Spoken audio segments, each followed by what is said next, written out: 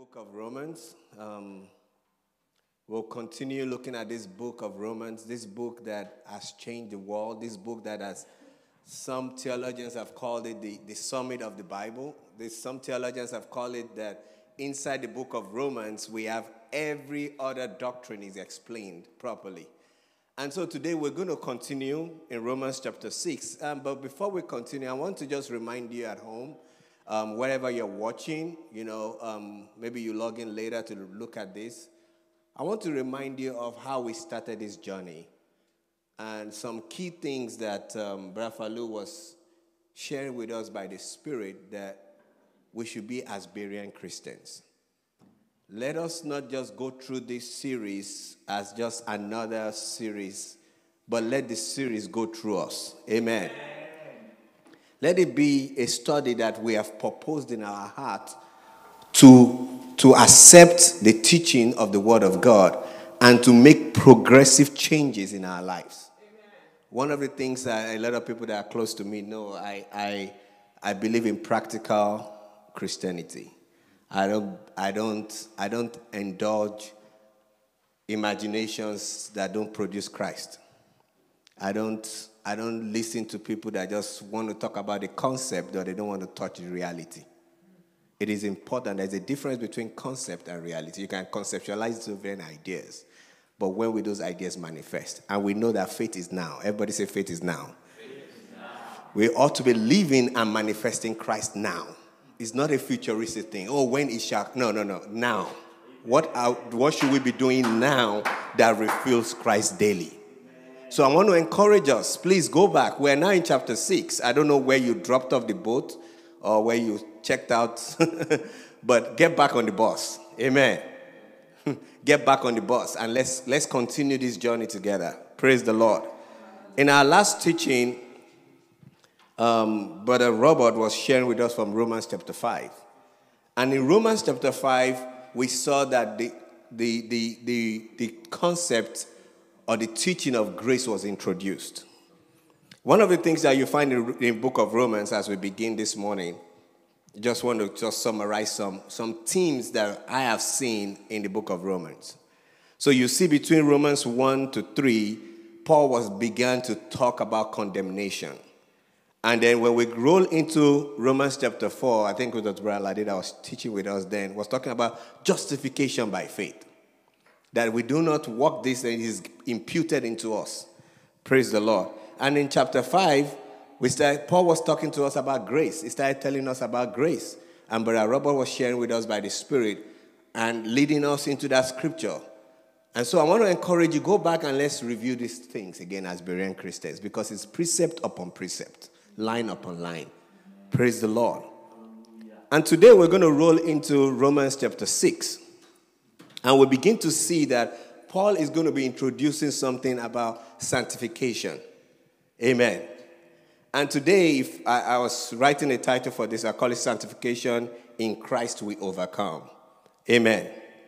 And so let's go to Romans chapter 1 and Romans chapter 6 from verse 1. Remember that in chapter 5, there was a understanding and a concept of grace. And so in chapter 6 and from verse 1, he said, what shall we say then? Shall we continue in sin that grace may abound? So you see, he started Romans 6 with a problem. Like, okay, wait a minute. So after now that we know this grace thing, right? There's this thing called grace that God has given to us. Does it not justify sin? It started with a problem. Are we saying that, okay, now that I'm saved, I can sin, and now that I'm saved, I can't lose my salvation? Paul was trying to challenge a conclusion that people might live with when you understand grace. And was challenging that problem. That, no, God forbid. So you look at verse, it says, certainly not. And another translation will say, God forbid. How shall we, who is dead to sin, in verse 2 now, we're now in Romans 6:2, live any longer in it? In other words, God forbid, how shall we, who are dead to sin, live any longer in it? So it's letting you know that no. Grace does not permit sin. Grace is not a license for sin. Christ is not a minister of sin. Because some people, at some point in the Christian walk, there's some people that start selling certificate that once you have this certificate, you are going to heaven. Don't worry about it. Go do anything you want. And they start seeing them drunk and doing all manner of things. And Luther said, wait a minute, this is not looking right. Christianity is not, and I think Sister Margaret and Brother Falu said something yesterday that I tried to write down. That Christianity is the outward living of the indwelling Christ. Is the outward living of the indwelling Christ. So we are translated from the kingdom of darkness into the kingdom of light. Then we should walk in the light. Praise the Lord. Let's go on. So now Paul is challenging this and said, God forbid, how shall we that is dead to sin? So in other words, if I'm dead to sin as is, according to the revelation of grace, and according to my salvation, I am dead to sin. How can I then, saying that I'm dead to sin, live in sin? And he said, or do you not know? Now look at verse 3. So it began to reveal to us the meaning of death to sin. How did we die to sin? What happened to us that made us say that we are dead to sin? And look at that in verse 3. He said, know ye not that so many of us who were baptized into Jesus Christ were baptized into his death? Is now explaining to us that because we're baptized, according to the baptism, which we will see in Colossians 2, because I don't have time here and I said we are Berean Christians, go check Colossians 2. You will find that Paul was also introducing this. He was explaining that because of this baptism, we have been baptized into his death. And at the same, so in other words, now we are dead in Christ. We were dead with him. And now that we are raised back together, we are raised together with him. Praise the Lord. So the solution to this is in Christ. Amen. In other words, when we are in Christ, we are dead to sin. Amen. Make sense? Amen. So let's go on. And said, therefore, in verse 4, therefore we were buried with him through baptism into death, that Jesus as Christ was raised from the dead by the glory of the Father, even so we also walk in newness of life. We walk in the newness of life.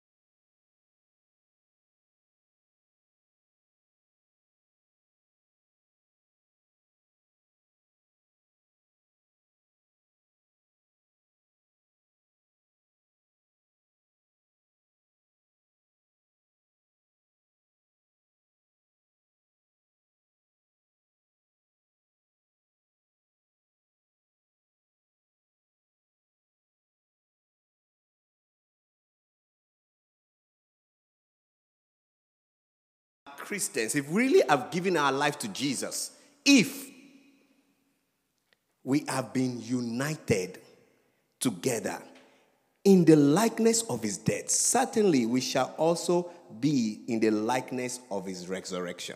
Now, the word united, I want you to underline the word united.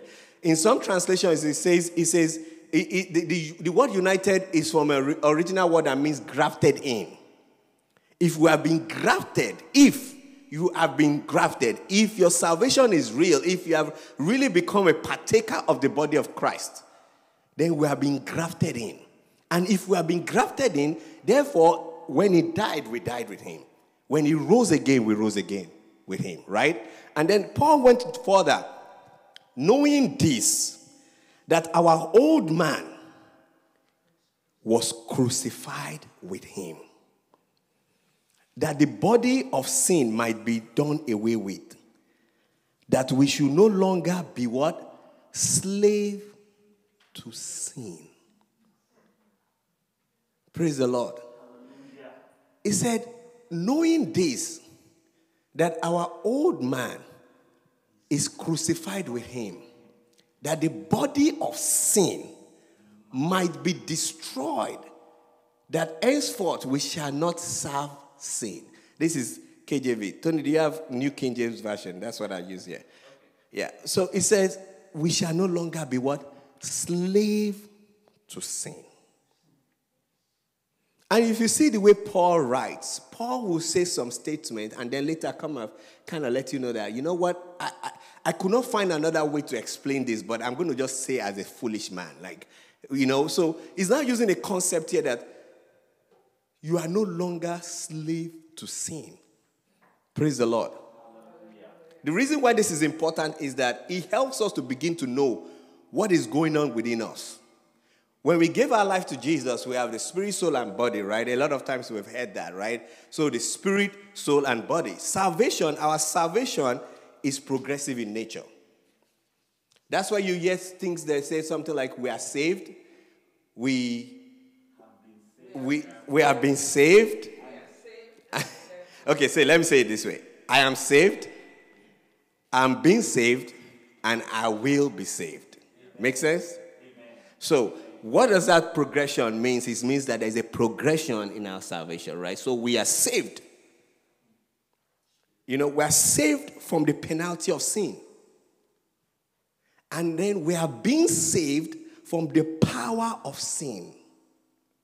And then we will be saved from the presence of sin.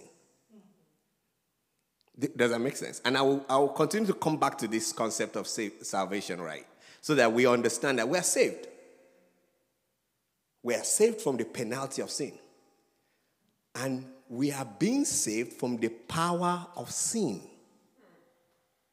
And that is why you see a believer, someone that has received Christ, can still be tempted, can still fall into sin, because there's a power that is drawing him to get into that space.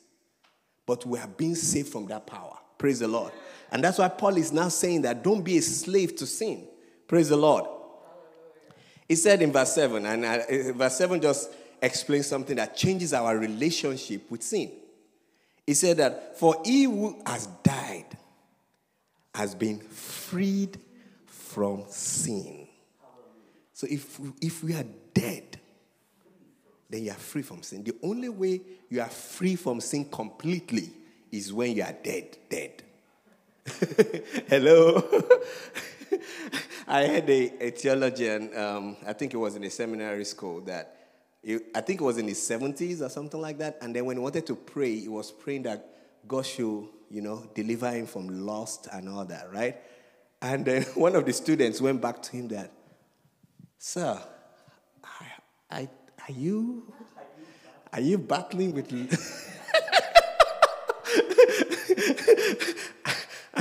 Is there not a time that somebody will overcome lust completely? And the professor told him that, well, definitely not at the age of 70. In other words, because we will struggle. So we need to understand this concept so that we don't just fall into a mindset of, oh, you know what? I'm free. Brother Falu told me something a long time ago. He said, the thought of you thinking that you cannot fall into sin, the thought itself reveals to you that you can. The fact that you feel like this can never, this is, is a setup.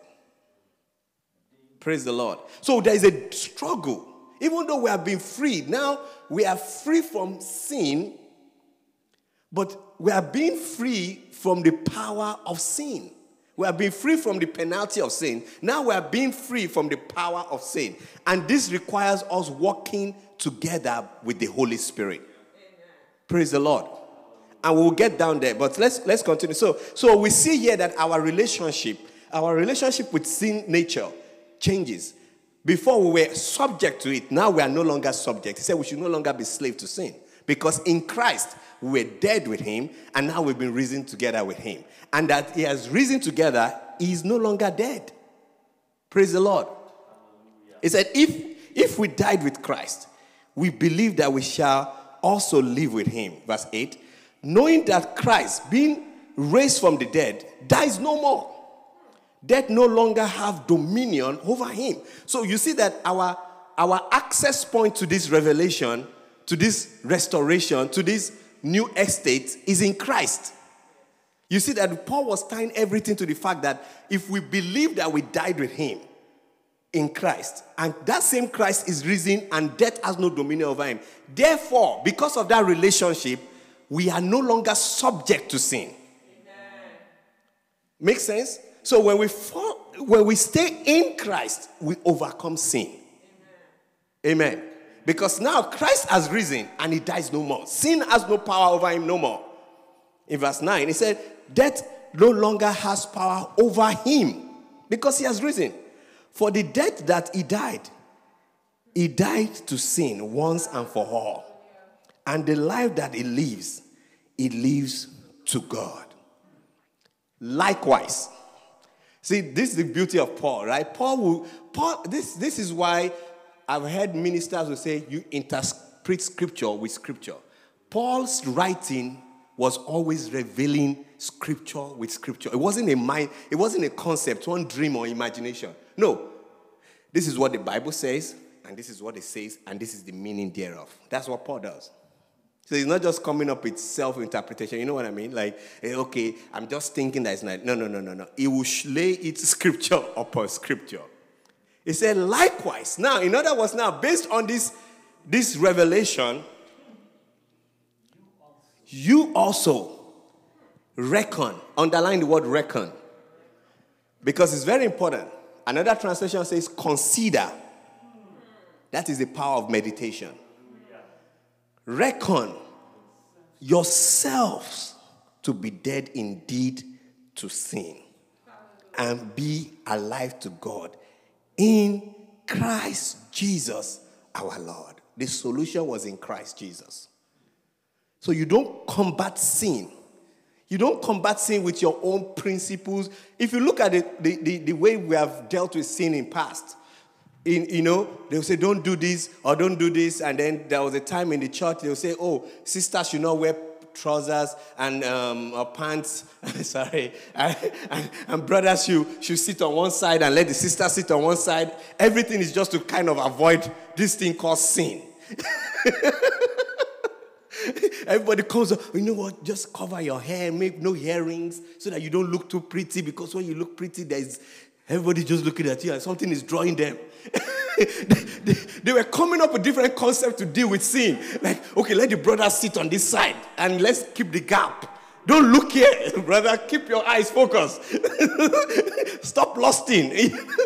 They were doing all manner of things to make sure that let's deal with this sin thing. Yeah, but the sin nature is in man. That is the struggle. So when we give our life to Christ, I was saying earlier, we have overcome to a measure, but we are overcoming. Amen. Praise the Lord. Hallelujah. We have overcome and we are overcoming. And so we see here that it says reckon. The reason why I want to stay on this subject of reckon is because a lot of times people don't reckon. They don't consider the scriptures. They don't look for the solution. What does the Bible say about this matter? You are still struggling in pornography. You are still struggling in lying. You are still struggling and in anger, in foolishness. And you have not considered what your inheritance is in Christ. You need to go back and consider it. Amen. Consider. Reckon yourself to be dead indeed to sin and alive to God in Christ Jesus our Lord. So let's take action against sin. That's what Paul was trying to get us to here. We have to what? Take action against sin. I heard something and I wrote it down. As Christians, we are not sinless. We sin less. Make sense? You like that? As believers, as born-again Christians, we are not sinless. We sin less. And so the hope is that the sin activities that we get into continues to diminish as we increase in him. Make sense? Because mortality is still subject to sin. It's still under the power of sin. But a time is coming when immortality will swallow up mortality. Hallelujah. Praise the Lord. Amen. And that's why you see, this Bible is beautiful. You know, the more you look into this thing, you are just excited. He said, he that began a good work in me is able to finish it. We are work in progress, brethren. Amen. But we must know that we are in a battle. Praise the Lord. Against this sin nature that tries to hold us down. Amen. So Paul was telling us here that let us reckon ourselves and say, therefore, verse 12, do not let sin reign in your mortal body, that you should obey its lust. Did you see that? Don't let it. You don't let it. It's not my pastor. Your pastor is not going to deliver you in this one. You don't let it. You cannot allow it. Knowing what you now know, don't let it. Make sense? Knowing what you now know, that is what happens to you when somebody will send you a text and you have started composing the text. I'm going to give him my heart. And there's something will just rise up in you. Calm down. You know those days when they had those bands? What would Jesus do? You start pulling the band. I wish I didn't have this band. Like,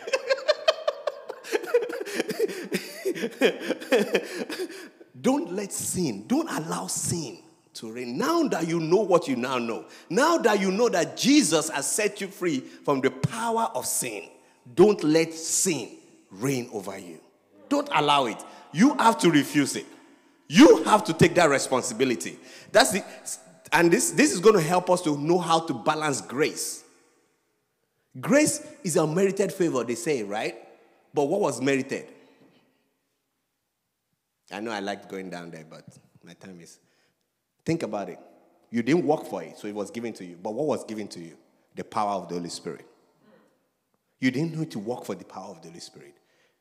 But the power was given to you. You didn't work to it. So how it was given to you is unmerited. But what was given, you must use it. Praise the Lord. We must use the power of the Holy Spirit to destroy the sin nature. Amen. Sometimes when I'm getting angry, I just start speaking in tongues. One day I was in the office and Carol saw me speaking in tongues and praying. She said, if I only know what you were praying about, I can help you to pray. I said, you don't need to know. Because I'm overcoming, there's something. Something is... I'm not going to tell you. Even in the house, sometimes I'm walking in the house and I'm praying in the spirit because you mortify the deeds of the flesh. By the power of the Holy Ghost.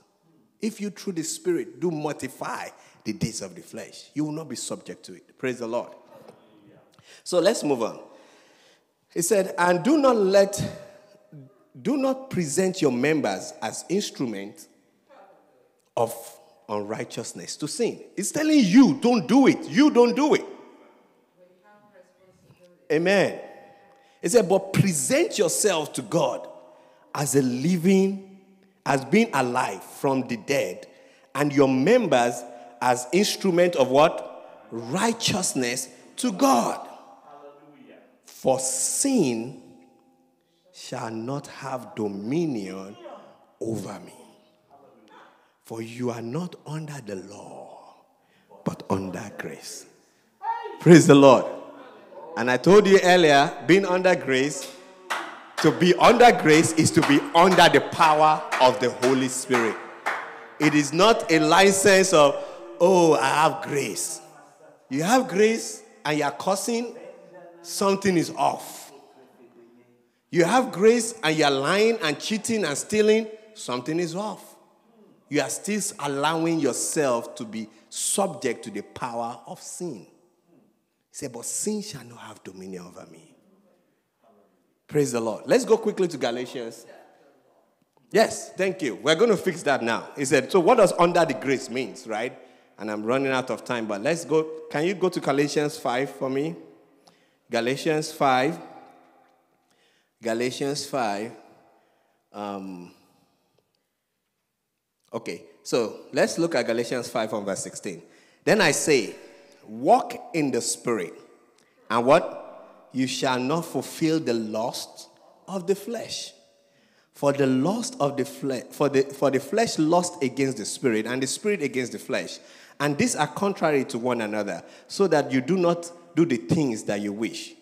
But if you are led by the Spirit, what did he say now? Can we read that verse 18, please? But if you are led by the Spirit, you are not under the law. So to be not under the law means to be led by the Spirit.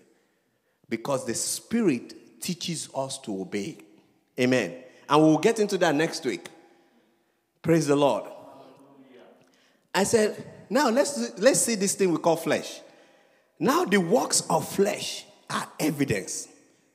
Which are what? Adultery, fornication, uncleanness, lewdness, idolatry, sorcery. Are you seeing that? Hatred, contention, jealousy, outburst of wrath. I don't know who among us here have overcome all this list. You can check off, you know what, adultery, I got that. That's not done. But what about outburst of wrath? Selfishness, selfish ambition, dissension, heresies, envy, murder, drunkenness, revelry, and the likes. You see, it begins to show us the things that this mortal nature, this carnality can produce in us. But he said we shall what? It shall not have dominion over us. Praise the Lord. So I want to encourage us today. What are the things that we need to do to overcome this, right? He said, which I've told you beforehand, just as also told you in the past, that those who practice such things will not what? Inherit the kingdom. But this fruit of the Spirit is what? Love, joy, peace, long-suffering, kindness, goodness, faithfulness, gentleness, self-control. Against such, there is no law. You know, this is where, if I was a lawyer, I'd say I rest my case. Praise the Lord. So Paul is showing us this thing we call the sin nature. This thing that we're struggling with. But we should not let it have dominion over us. Praise the Lord. And some of the things that we need to do, I always say this, you know, like practically, what can you be doing to overcome this, to not continue? Are there things that we can do that can help us? Are there things that we can put in place that can allow us to overcome and to continue to increase in Christ? Yes. You know, and I'll mention some scriptures briefly. And, you know, in 1 Thessalonians, I think it said in 2 Timothy 2:22, 2 Timothy 2:22, he said you should flee. Can we go there, Tony? I know I didn't give you the scriptures, but 22, yes. He said we should flee. He said flee youthful lust. But what? Pursue. Thank you, sir. He said you run after righteousness. Pursue righteousness, faith, love, peace with those on the... Hello, I want to show something here. Did you see the word wheat? You see the word peace, wheat. There's power in a fellowship. You are not just the only one doing it. With those who call on the Lord out of a pure heart. So we overcome together. Amen. Praise the Lord. Hallelujah. So you can, and Tony knows this, I said it a lot, like, you have to be selective about your community. If we don't play together, if we don't pray together, we don't play together. It's just my personal. It's not it's my own personal secret card. And I'm examining my relationship. This one, we play together, but do we pray together? I keep him on one side so that the counsel that comes from that channel is subject to investigation. Praise the Lord. So let's run through some few things here. We have to overcome. He said, fight the good fight of faith, taking the shield of faith. That's some weapons that we use to overcome this thing. He said, and if you see in Ephesians chapter 6, right? Ephesians 6, he said, there's that. I'll just write this down because of time. Ephesians 6, 10 to 18. This is talking about fighting the good fight of faith, taking the shield of faith. Because there are darts every day. You turn on your TV, you go on the internet. The enemy is there with an arrow. Just click on that link. Boom. He's sending it your way. You begin to conjure evil. I'm being practical here. You know, Brother Fallu knows me, right? When this political thing was going on, so many times I'll call Brother Fallu. My soul is in a mess, Brother Fallu. Help me out. Help me straighten it out. And they'll tell me, relax. Stop worrying. Stop creating. I don't know about you, but I'm being practical here. The darts are there. They are just waiting for you. You get into Walmart, somebody slam the door on you and you're like, what is going on? And then your brain starts... He said, taking the shield of faith, by which you what? Quench every dart. Praying always is another strategy. We must learn to pray always. Jesus told Peter, I have prayed for you. Luke 22, 31 to 32. Simon, Simon, Satan has asked to sift you. Luke 22, 31 to 32. I'm talking about praying always. We must learn to pray always. And Jesus was telling Peter, he said, Simon, Simon, Satan has asked to sift you.